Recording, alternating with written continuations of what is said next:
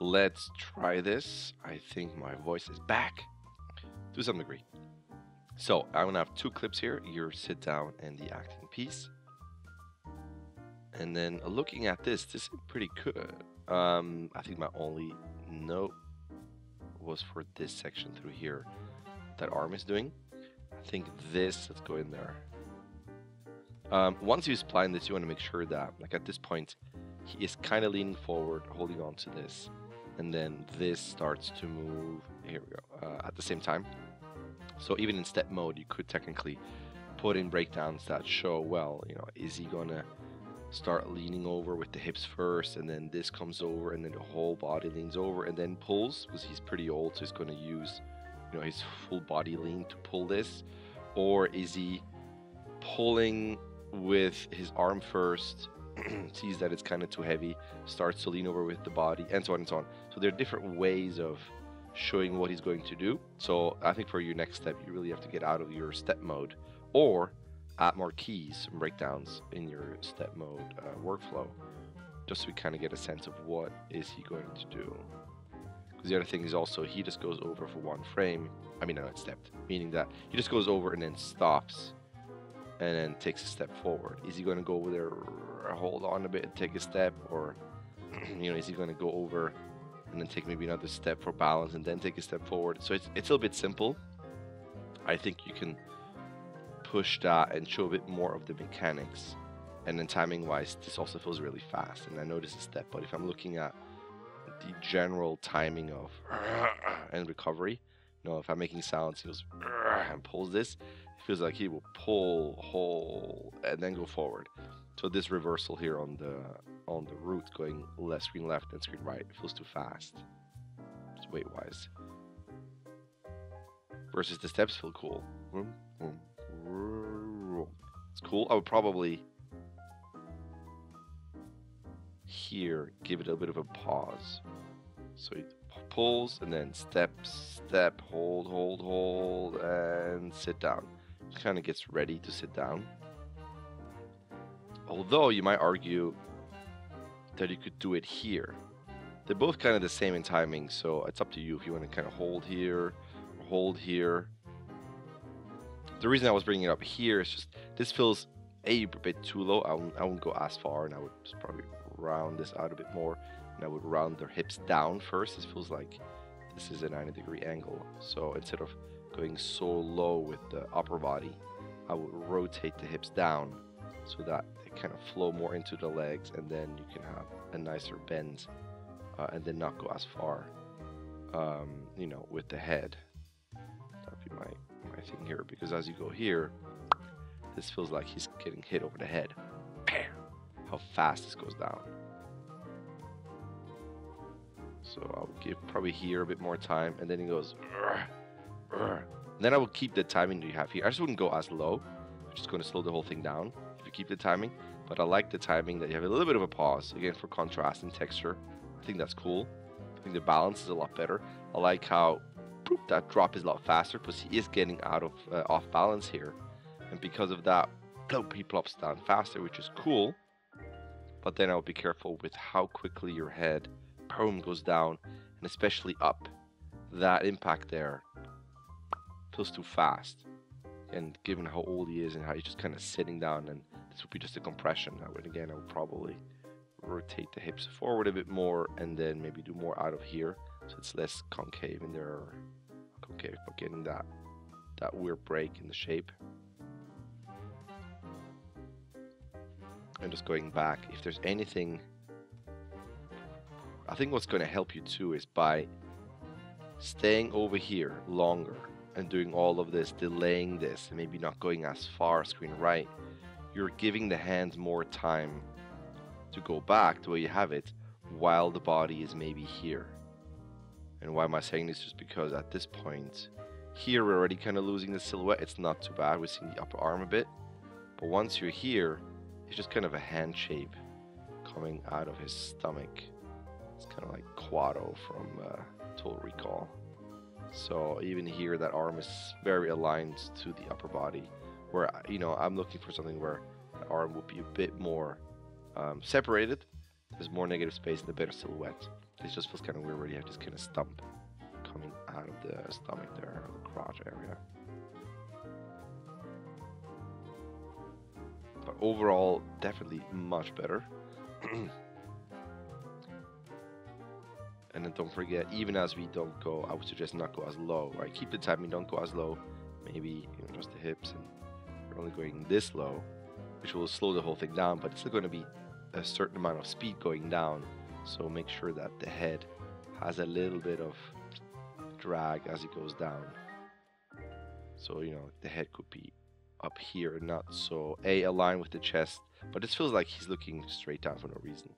So you're going to keep the head up a bit more, looking maybe this way, so that it feels more like he is trying to keep balance, kind of look at where he's going. Unless there's always a reason for something. Unless you're saying, well, he's so exhausted that he's going to take a little break there. But then if you do that, sure, then you can do this, but then I would really push this and sell the idea where he does this, waits a bit, you can see some breathing, he puffs his cheeks for a little bit of a, and then he sits down, kind of getting ready before the big sit down, which might be a lot of exertion for him. So, then you can start putting a bit more acting in there where, we really play up that he's old. But I thought you mentioned that this is purely for body mechanics, so that it's up to you. I'll probably keep it more simple, just adjust the pose and pushing some acting in there. And then what I would look at here, it still feels a bit like he's getting this clamp and everything moves without that arm moving, and it doesn't really affect the rest of the body. I see here something where this is low and you're going back and it adjusts it. So maybe what you can do to sell this a bit more, a bit of a hand adjustment, but bringing in that elbow in, kind of flatten that visual shape there. And I don't know if you need to push it over more. This might be overkill, but you can try it. It's just something where this seems like such a deliberate grip. When you look at the posing too, it's not just like he has his hand on there and the fingers just kind of droop over. This feels like I am holding onto this. This is my chair. So it feels like there's so much purpose in this grip that you want to see this played out in here. Again, this is up to you. So either you can loosen that grip and he just kind of puts his hand there, or if you're doing this for a nice steady grip because he doesn't want to fall off, then you can almost have this and then he pushes himself over where the root goes from here to here. He holds on to this, straightens his arm, he goes up, right, gets off the chair a little bit to kind of get off and then down to sit at the end, maybe here, right? Maybe a bit of a positional change, if that makes sense. Like that's not even an arrow. So he just puts his root over, but more screen left. All right. I say all right all the time, and no one's listening. You know what I mean? Like, there's no interactive thing where you can tell me yes. So I never know why do I say this. But that's for that. But overall, definitely better. So either I will go for your next step, put in more breakdowns to look at the timing and the posing and all that good stuff, or switch it over to spline and look at the timing and the posing. But with spline, you will definitely get a good sense of what's going on, how fast things are, and do we need more hold somewhere, and so on and so on. Excuse me. And then let's go to this guy. I had some thoughts on this one. How can I bring a child to a world like this? How can a person grow up with all this? So I'm playing this. I know that I didn't want to. A, for people watching, but also because there's this weird break in the audio. How can I bring a child to a world like this? How can Is this a moment where Gwyneth Paltrow starts talking? I know the scene in the movie. This is from Seven. It's a good scene. At first, I was a bit, really, you want to go and take that scene because it's a good scene. But I think the biggest thing is also on her. Like, her acting is great. Her little breakdown, which you don't have in here, so it's mostly on him. So that's why I'm assuming you're cutting here. But it just feels weird. Is this something where she starts talking or he has a bigger pause? Is there a way for you to take out that silence? It feels super weird. You gotta fix that. How can a person grow up with all that And I don't know what this is. grow up with all that grow up with all that Does he say all of this? I don't know. I don't know why there's a gap in between. with all that And that, so I would fix that. I know that I didn't want to. And I would cut after the sound, right when the sound ends. Or if there's more silence. Or you find, I mean, you know, I'm sure there's some moments where they stare in that sequence. Where you can add some ambient sound that you can kind of crossfade into. Not a hard cut. But it's always weird when there's sound. And then suddenly the sound ends. It doesn't feel as clean. I think you want to make your presentation as clean as possible. So that's kind of the weird thing. That's number one. Number two, just visually, gotta be careful when we are this big in frame with a face. There's just so much going on with the head going down, really low, really high, and lots of side to side wiggling. How can a person grow up with all that? This, like stuff like this here, very fast. This gets really low. We're getting close to the chin here. Whoa, and then it gets really fast up here, and you got so many pops. I'm just curious, like this would be a candidate to spline right away. Like what does this look like? Because right now, it could be slightly deceiving because it is stepped, and that's why you get that super poppy feel. But my gut feel here is that once you spline this, it looks like he just is shaking around all the time. So my main thing would be calm your curves down. There's too much stuff going on. How can I bring a child to a world? Acting wise, like I do like, How can I bring a child? I like how you have your inhale here, How can I bring a child to a world? and I like how he deflates.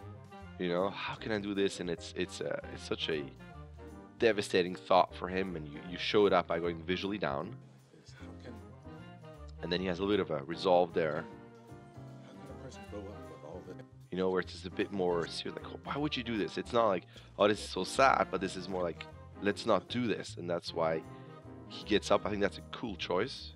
How can a person grow up with all that? It's just too wiggly, and then especially once you get into stuff like this here. The other tricky thing is when you have such a moving head, and there's nothing going on in the neck, and also visually, we're losing the neck in the silhouettes. So you just have a bobblehead while the body is not really moving, which is a bit distracting. How can a person grow up with all that? And that just feels too much. Now you're just like slumped over and head down. So, you know, you can easily just go from here to here with a little bit of shoulder droop and sell the same idea. I like the idea, but I like the thought behind it. It's just way too much. All that. I know that I didn't. Same thing here. I know that I didn't want to. And I'm not sure. Excuse me. I think this, I know that I didn't want to. his voice here, I know that I didn't want to. it's almost like he's resigned and, yeah, I'm just not going to have it. That type of thing. And I think this dramatic up and this angry look and all that, just that section here feels out of place. This doesn't quite fit, to me at least subjectively, it doesn't quite fit the audio. Whereas this fits more. I would stay within this emotional range, but not go as high, where you can maybe stay within this height. Even though, I mean, technically, if you go by thirds, this is a bit more pleasing, and we're a bit, way too low here, and I might argue that we're a bit too center here, so maybe a bit higher, but I wouldn't have this crazy big change. You can also say all of this. I know that I didn't want to. So from here I know that I didn't want to. to here, he takes all this time to get to, maybe the eyes are lower here, but to a higher point. Like he slowly raises where he says the whole thing. With that shrug at the end. I think that's cool. I know that I didn't want to. Same thing here. I wouldn't drop this much. Again, this is a big move.